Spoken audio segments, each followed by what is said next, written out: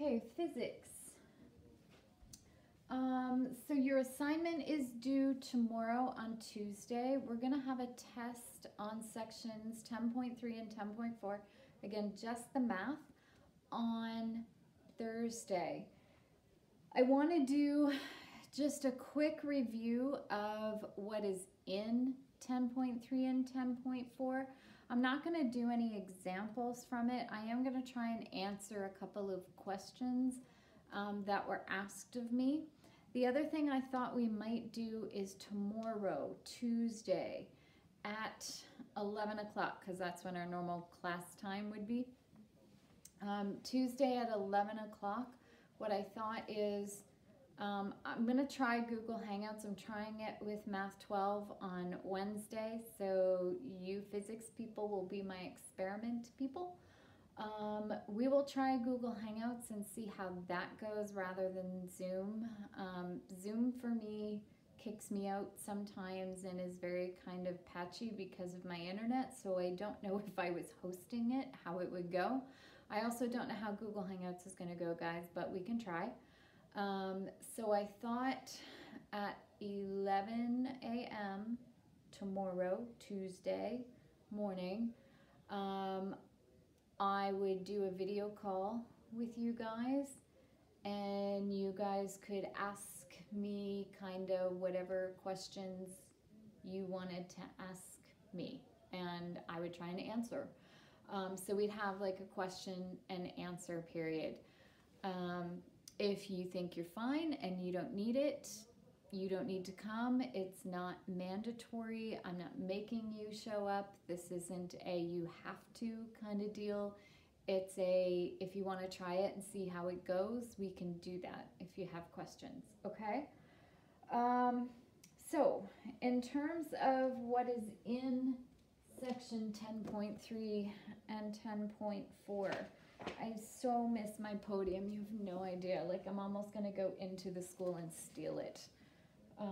It'll fit in my truck. All right, 10.3, and I just put that on video. That's probably not good, right? Confessing you're going to steal something from a church. Sorry. All right, 10.3 and 10.4. I'm tired. I hiked for 7 kilometers today. So 10.3, the first thing we talked about was the idea of torque and static equilibrium. So torque is just the idea of rotational motion. So there's two types of motion. There's translational motion, which is when you like move across a distance. And there is rotational motion, which is torque. And torque is the lever arm distance. Torque is the lever arm distance times the force. The lever arm distance is always perpendicular to the force. Again, think about a door. The door rotates on the hinges. So the door moves. Okay, so the force, you're pulling and pushing, but you move across. So they are perpendicular to one another.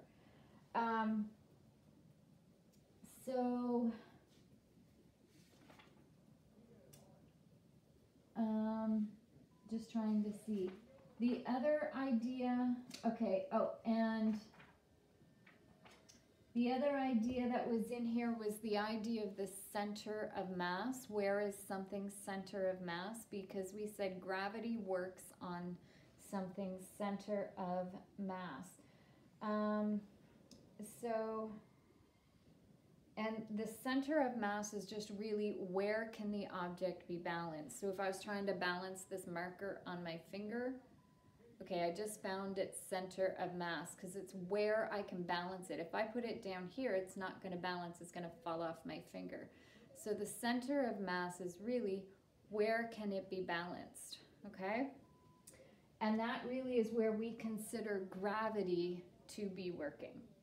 So we did a model problem in that one where we had a crane and we had a cable holding the crane arm up. We did a question like that. We did one with the person holding the ball and the arm moving up and down. We did one with a painter up against the wall. So we did a couple of different ones there. Again, if you're looking for what kind of math question would I ask, pretty much anything like what I asked you on your homework.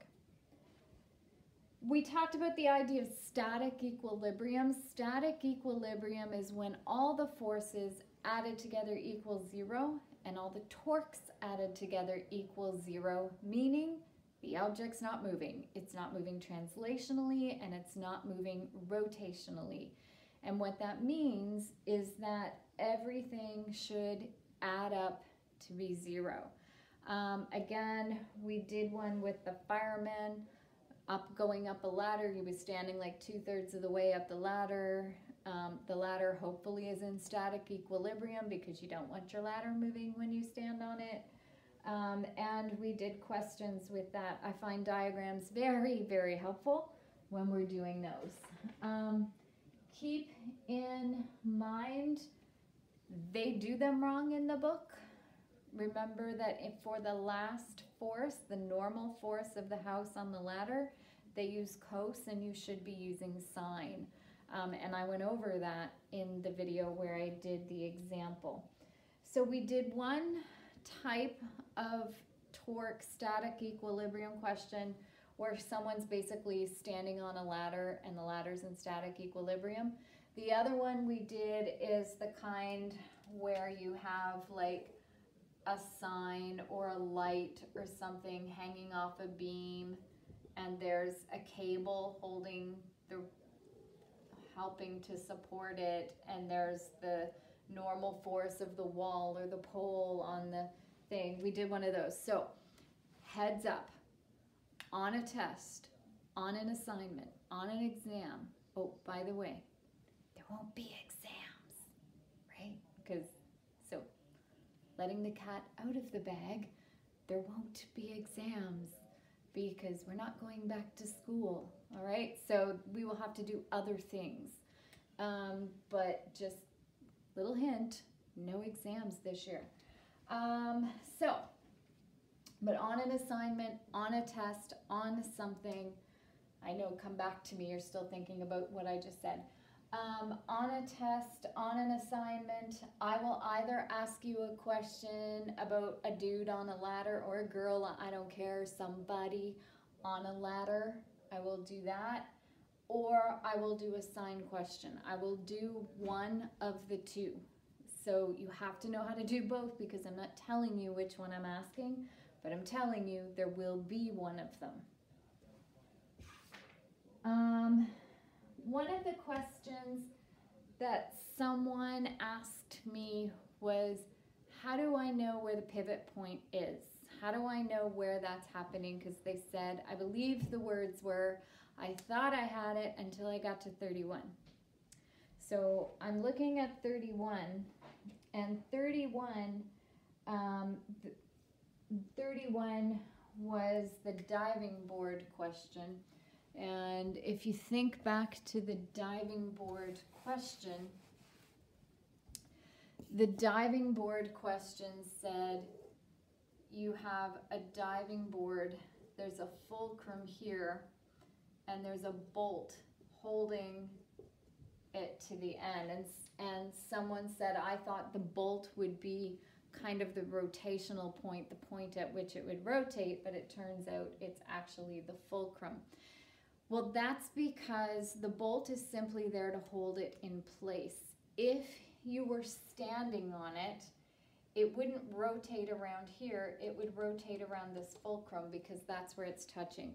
If there's a fulcrum of some type, that's where it will rotate around. Most of the time, like in a ladder question or things like that, it's going to be, so if you have a ladder question, so there's the ground, there's a wall, and there's a ladder, there is no fulcrum. There is no place at which that thing is balancing on. The thing that the ladder is balancing on is the ground, right? And if you take the wall away, it starts to fall. the diving board is actually balancing on this. Most people don't crawl under a diving board to see what's going on under there. But if you have a diving board that is made of cement, like the ones that don't bounce, then yeah, your fulcrum point, it doesn't have a fulcrum. The pivot point would be back where the concrete is attached to the building or whatever it's attached to. But on a spring diving board, the bouncy ones, what's actually happening, if you look underneath a diving board, although very few people do, if you look, because why? But if you look underneath the diving board, it's actually bolted to the ground back here, but then there's like a spring right here that the diving board's attached to, and that's what it bounces on. So that is actually your fulcrum point. That's actually where your spring is coming from. That's where the rotation, that's where the bend in the diving board is coming from. So I don't know if that answers your question, but I hope it does. 9 times out of 10, you're not going to need to know that, but pretty much the only scenario where you're going to have like a fulcrum or something like that is a diving board or a seesaw or something like that. Because a seesaw doesn't pivot on its end, it pivots at the center. That's why it does this when you're on it, right? It doesn't just pivot from one end, it pivots at the middle. It pivots on that fulcrum. So that's really the only scenario where your fulcrum is different from where it's attached to something, like where the ladder's not actually attached to the ground, but it'd be nice if it was, but sort of attached to the ground. So that's what's in 10.3. 10.3 is really talking about torque and static equilibrium. Those are the two. In 10.4, we talked about collisions and explosions. So there's a bit more going on in 10.4. I'm just looking for a place to put my markers down, sorry. 10.4 was really us talking about collisions and the fact that when you have collisions, there's so much going on, collisions or explosions, there's so much going on that you really can't look at the explosion or the collision itself. What you have to do is you have to look at the momentum exactly before and exactly after the collision or the explosion. And you can't look at just momentum because everything's happening at angles. So you have to split it up into X components and Y components. It's why I do the test on section 10.1 and 10.2 first, because that's where they really bring in that idea of components. I want to make sure you get that before you get to here. So now that you're here, you really have to be able to break things down into their components. So you look at your momentum in the X direction, you look at your momentum in the Y direction, and then you look at your momentum overall by doing your Pythagorean theorem and tan of y over x to give you the angle. So we talked about collisions, and we talked about explosions. Explosions really is the same thing, where they go off, the pieces go off in 3 different directions, and you're going to look at the x components and the y components separately. And then we talked about elastic versus, then we look at elastic versus inelastic collisions, and the only difference is the momentum is still the same before and after. What's different is in an elastic collision, kinetic energy is conserved, which means if you figure out the kinetic energy just before and just after, they'll be the same. Whereas if it's an inelastic collision, the kinetic energy before and after will be different. And then we moved into the really fun questions at the very end, which brought in everything. So they were the inelastic collisions. I've already said, but I'll say it again. The one with the ballistic pendulum, We did a few of those, so you should be familiar with those.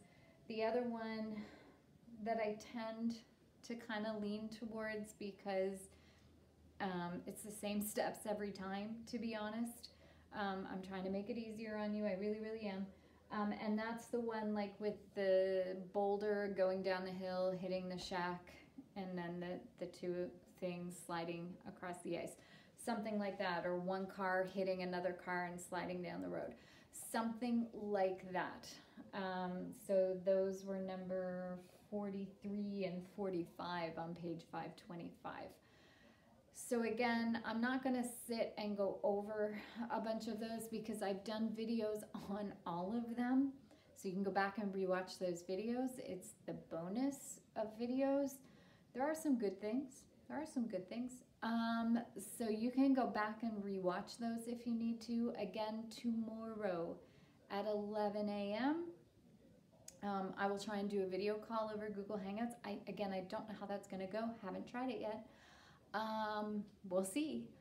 And you can ask me anything you want to at that point. And I will try my best to answer those questions at that point. Your assignment is due by end of day on Tuesday. You're going to have a test on the math portion of 10.3 and 10.4 on Thursday, and then it will be your Easter weekend. All right, so I think that's it. We'll talk to you again soon. Bye.